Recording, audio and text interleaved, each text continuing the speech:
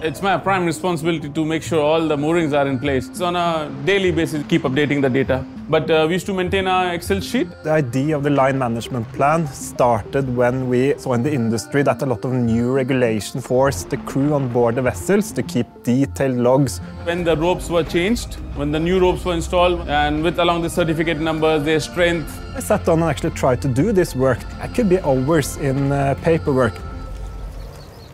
From all of this thinking, testing, interviewing, we made a line management plan with this sort of simplicity in mind, how to make it as easy as possible. I was very excited. Whenever something new comes up, I get very excited. So it calculates the number of hours, the number of days you have been in port, so the rope was in use. To record all the port call, record the mooring hours, record the ropes they're using, and when they replace it. And we can see that sort of more than 9 out of 10 of the users we have think that their life has been easier. They spend actually less time on it doing these records with an automatic tool like the line management plan than they did previously.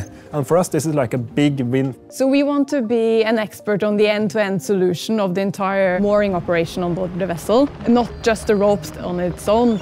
So, I mean, I really feel happy when everything goes smoothly, the port operations goes well. I'm very motivated in my job because I can see the impact it is making, and I'm motivated by this vision about this shaping the maritime industry. Mooring operations are dangerous operations. We want to make sure that we are leveraging the technology that is reducing the safety risk that the crew on board are facing.